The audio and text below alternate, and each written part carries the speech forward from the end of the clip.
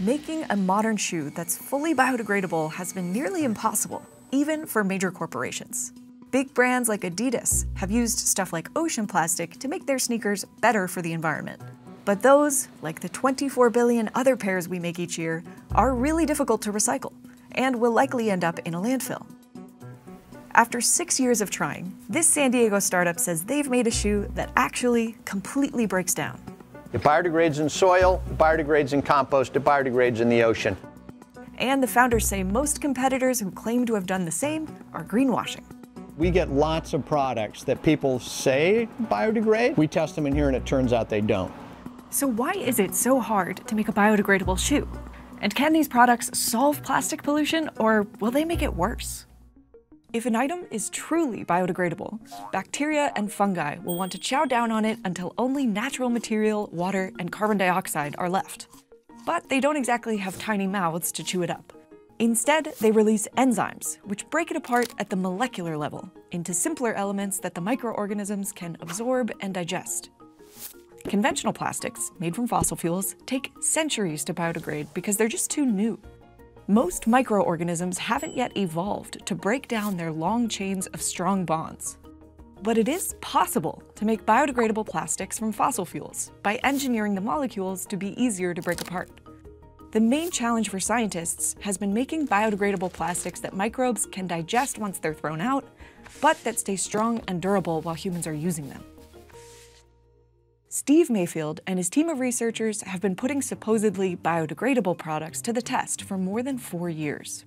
Here's one of our little leather samples. So this is from a very famous fashion house in Italy. Oh, we have biodegradable leather. 5 months later, it looked like this. It has clearly not biodegraded. In 2020, Steve and his team invented biodegradable foam made with algae, which they turned into flip-flops.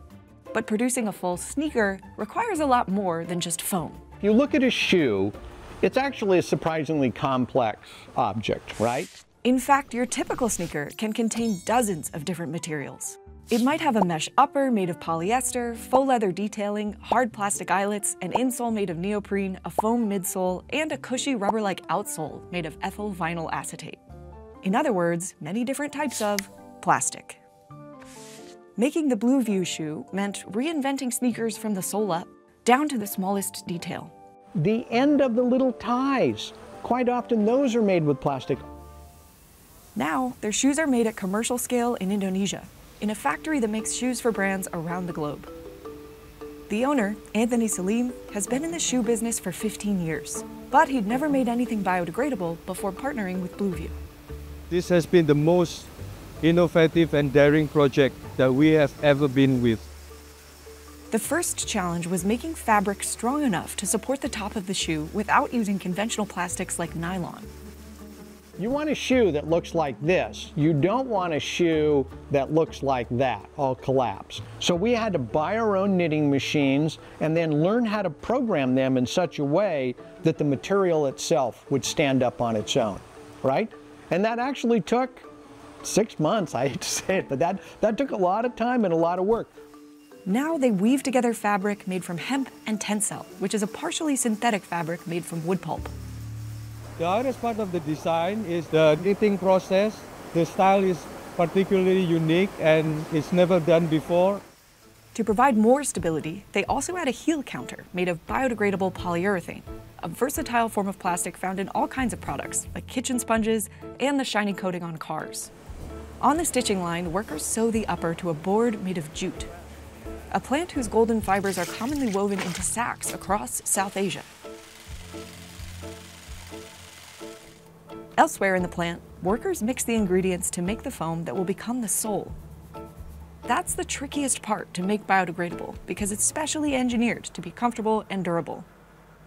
Most shoes use polyurethane foam, made by mixing together 2 types of chemicals, both of which are typically derived from fossil fuels. Steve and his team figured out how to replace one of them with plant oils, like jatropha or castor oil. The team does a quick test pour to check how much the foam rises and how fast it solidifies. Then they prep the molds and begin pouring.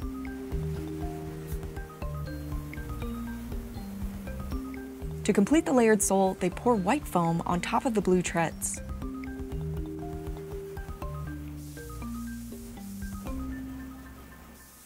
Finally, it's time to glue the two parts together. The glue is imported from Germany and was also tested in San Diego to make sure it biodegrades. It's heat activated, so a lamp warms it up before the two parts are pressed together. The final touch is a decorative strap made of cotton canvas. It's cut, stitched with cotton thread, checked under a light, and tied to the shoe using short laces. The final product uses materials imported from 7 different countries. Blueview says it knows its product is biodegradable because the team tests it regularly.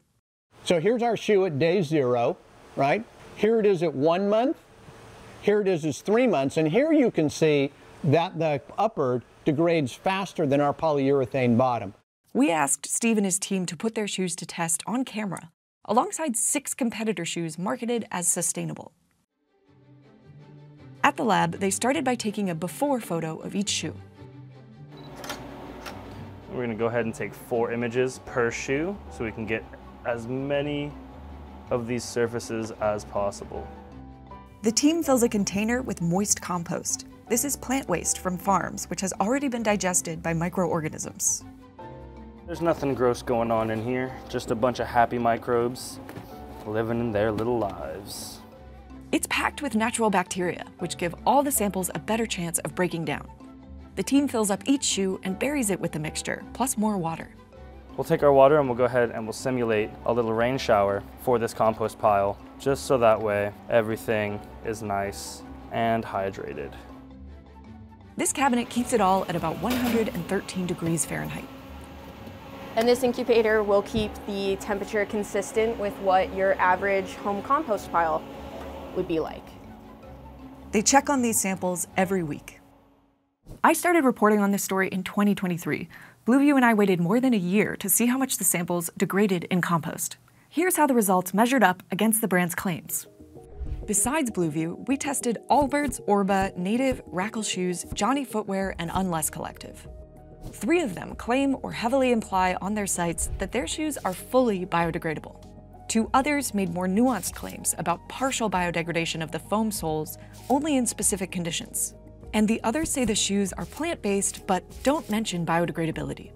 After this test, only 3 of the 7 shoes had clear signs of biodegradation.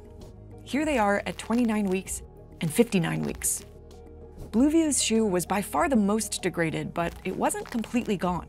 Steve estimates it would take a few more months for that to happen, and prior testing from an outside lab found the foam used for the soles was 90% biodegraded in 219 days. 4 of the 7 shoes stayed almost completely intact, including one by Johnny Footwear, a $150 sneaker the brand claims is biodegradable. The website also says it comes with an apple seed that would supposedly grow into a tree, encouraging buyers to bury their used shoes in the ground. This is the area where the apple seed should be. And if you look inside the shoe, there is a little flap, and there is no seed in that little flap. It's important to note, for this biodegradation comparison, Blueview was testing its own competitors. Some of the brands claim their shoes take 3 to 5 years to break down, and we weren't able to run a test that long. So this isn't perfect science. But the results are still revealing in terms of what can happen to shoes marketed as environmentally friendly at the end of their life cycles. Most of them will stick around for a long time. I reached out to all the brands tested for comment on these results. 2 got back to me. Allbirds said it prioritizes carbon reduction and that it doesn't claim its shoes are fully biodegradable. Orba said optimizing biodegradation of its shoe requires it to be shredded and put in soil without any toxins. In addition to biodegradation, the shoes were also tested for bio-content.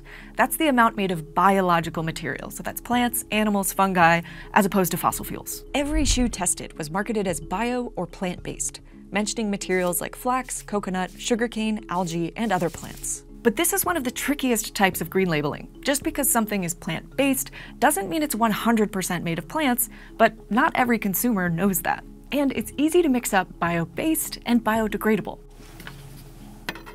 Something bio-based is made of natural material like plants, but you can start with natural material and make something that's not biodegradable. Just look at leather. It's animal skin, but it's typically not biodegradable because of the chemicals used to treat it. Likewise, you can turn fossil fuels into something that is not biodegradable. That's basically all conventional plastics, but you can also turn fossil fuels into biodegradable plastic. So something bio-based is not necessarily biodegradable, and something biodegradable is not necessarily bio-based. Confusing, right? That's why it was important to test for bio-content separately. The Blueview team cut off samples of the 7 shoes' soles, the most difficult part to make without fossil fuels, and sent them off to Beta Analytic. It's a third-party lab with no business ties to any of the shoe brands. And the results were all over the map.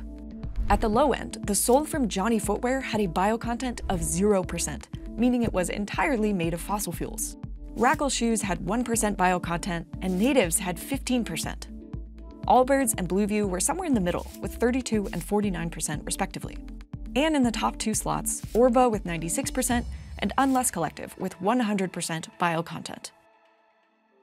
The foam sole on Blueview's shoe is about half made of plants and the rest fossil fuels. In 2023, Blueview's parent company got a $5 million grant from the Department of Energy to figure out how to make its foam formula 100% plant-based. Steve says his team's already done that, but they're not making it at a commercial scale yet. Even if Blueview manages to scale, there's still the problem of consumer confusion. Biodegradability is a term which I call it used and abused a lot. It's easy to abuse the biodegradable label for 2 reasons. 1, it's not that well regulated, and 2, just about everything will biodegrade eventually if you're willing to wait thousands of years. It all will biodegrade. It's a question of how fast, how slow, and what should be our way of handling it. If a product is marketed as biodegradable but doesn't specify at what temperature or how long it will take, that's a red flag for consumers. To make things even more confusing, biodegradable and compostable mean different things. Biodegradable is a relatively broad term, while compostable is narrower and has specific legal definitions that vary around the world. In California, the home of Blueview, compostable means that the product totally biodegrades in under 180 days, or about 6 months, in a home compost bin. In a similar environment, Steve says a Blueview shoe will break down in about 14 months. All this confusion is part of why some experts don't want brands to market products as biodegradable at all, regardless of whether it's true. They also worry that if consumers think something is biodegradable, they might think it's okay to litter it.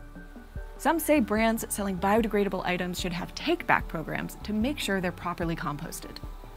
If you cannot ensure the shoes to be completely biodegraded in an industrial composting system, then you have not really achieved much. Biodegradable products don't just disappear instantly, so if they end up in nature, they can still cause problems as they break down. So fishes can eat it. Marine life can interact with it. Good, bad, we don't know, but it will interact. All that said, truly biodegradable products still have some environmental advantages. Even before you toss them out, plastic shoes leave behind a trail of microplastics as the soles wear down. Studies published in 2022 found these fragments can leach toxic chemicals into water and hinder plant growth in soil. Other research has found microplastics basically everywhere, in nature, in food, and in our bodies. In 2024, the Blueview team published a peer-reviewed paper showing its product does not create persistent microplastics as it breaks apart and biodegrades. Steve founded Blueview along with Tom Cook, who's worked in the shoe industry for more than 2 decades. We've got to stop the production of these toxic materials. We have to turn off the tap on forever plastics. Blueview is working on licensing its formula to other plastic-heavy industries too. But we're quickly going to expand into apparel and accessories with coated fabrics. Our primary focus at this point is on selling the materials to other brands. There's no place you can go that isn't covered in plastic. And we just thought, all right, maybe there's not a lot I can do about climate change, but I can do something about that.